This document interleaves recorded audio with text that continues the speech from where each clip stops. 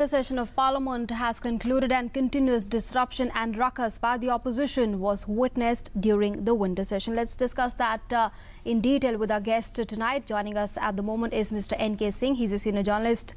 Thank you, Mr. Singh, for joining us here on Doordarshan News.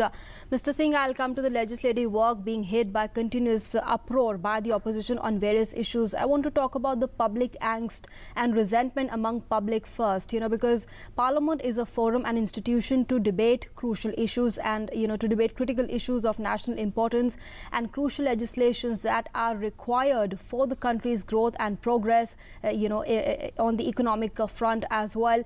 That has been hit. So there's a genuine and a nationwide resentment and angst among the public against the opposition for not letting Parliament function. Nancy, why do we have Parliament in the first place? All over the world, the raison d'etre for having a parliament in a democracy was mooted on the stock premise. There are four basic principles of running a democratic government. First is majority rule that we have in India. Second is recognition of minority rights.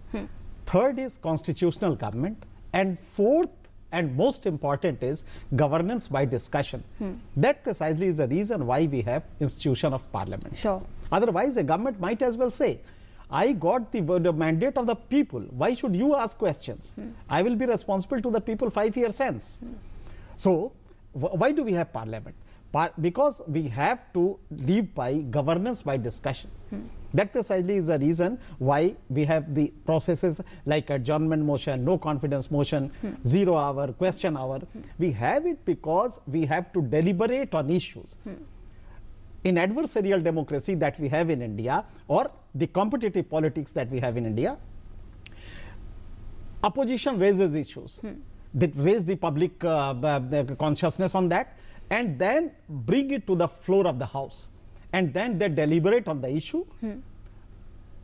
Whatever is right, people watch it and then they take a decision. That is how democracy functions. Now, the very raison d'etre, it is not a car parking contract. Government cannot say that no, it is a car. I have got the mandate of the people for 5 years. That's why we have opposition. Now, what was the role of the opposition in this case? They should have deliberated on major public issues, legislations. Did they do that? Instead of that, they disrupted the parliament. The very basic raison d'etre of parliament, that is governance by discussion, that was completely demolished. With the result that opposition has failed to live up to the expectation that people had. And what were the issues? On a charge of corruption which was in the judiciary, which a summons was issued against a particular so being a responsible party. Opposition is what is expected of them. Highly responsible conduct was expected, and that precisely is the reason why for the past several years, people are watching how opposition is conducting itself, be it BJP, be it Congress. And they are very much fed up with this because there is no public issue on which this entire banner, the entire bogie was raised. What was the issue? All this entire session was washed out. And what was the issue? What was the public issue? Just because somebody has got a summons, and that's why you are going to, for the first 2 days, I am very much perturbed by a party which is 130 years old, and they do not have the elementary acumen to run, to know how democracy is run. Congress, for the first time, I have observed, I have been covering parliament for many decades. For the first time, I find that Congress strategists are at a loss. They do not know how to raise an issue. So raising a non-issue. Non-issue, and that too demolishing some fundamental institutions, like alleging as a result of these continuous when a court has issued a summons. Right.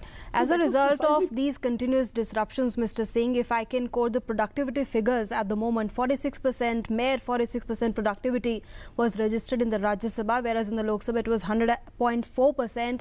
And I want to talk about loss to the public exchequer as well, because the loss of ours in the Rajya Sabha per se has resulted in a loss of nearly 10 crore rupees to the exchequer. So there's a monetary aspect also involved in, in not letting Parliament function. there is much more than that, what meets the eyes. I mean, you're talking about just 10 crore. In a democracy, 10 crore is not an amount.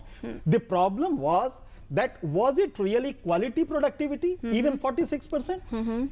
A major bill was passed without much of debate. It was hurriedly passed, the JJB, the Juvenile Justice Bill.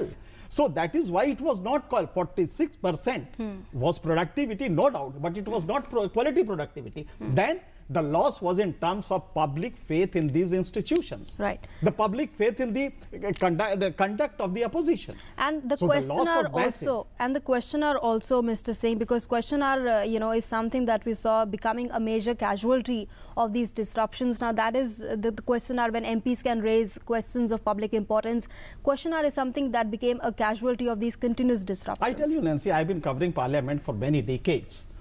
There is an unwritten practice, and the first is that normally question hours are not disrupted because individual MPs are involved and they raise the issue of their own constituency.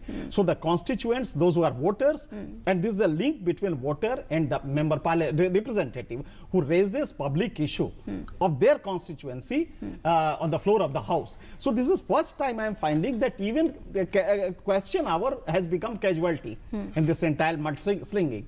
So my question is to the Congress or to the opposition broadly, that why do you disrupt Parliament in the first place? Then even if you don't want a discussion, all right, but question hour are where public issues are taken up, and you are disrupting question hour. So you are demolishing the tradition which has been built up in the past 60 years. Breaking away from the tradition.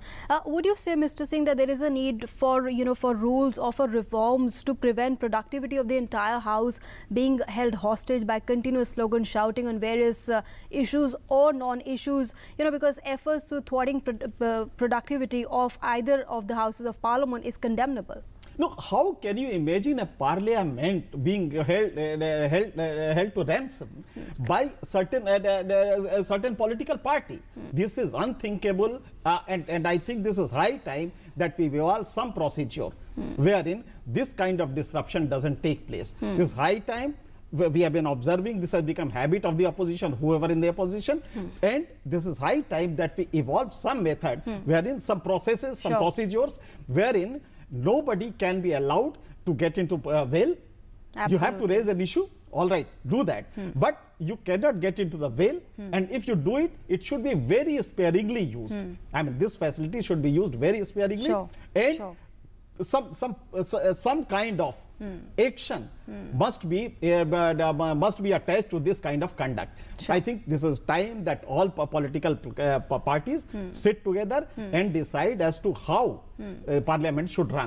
Because having an active and vibrant Parliament is in the interest of the democracy and the entire Without that, you cannot run the government, you cannot run democracy. People lose faith in democracy itself. All right, Mr. Singh, thanks very much for joining us on Doordarshan News this evening and sharing your perspective with us. Thank you very much.